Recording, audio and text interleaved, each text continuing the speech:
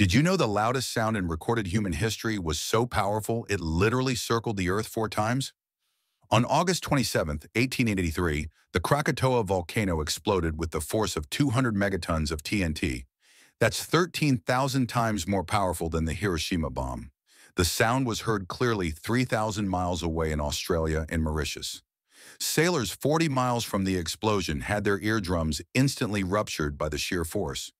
The sound wave traveled faster than normal at 1,086 feet per second, creating a pressure wave that shattered windows 150 miles away. People closer than 300 miles were permanently deafened.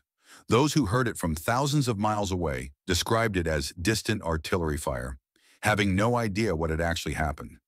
Barometers worldwide detected the pressure wave as it circled the globe 4 complete times. This was nature's loudest scream, audible across 1/8 of the entire planet's surface. The sound was so apocalyptic it redefined what we thought was physically possible.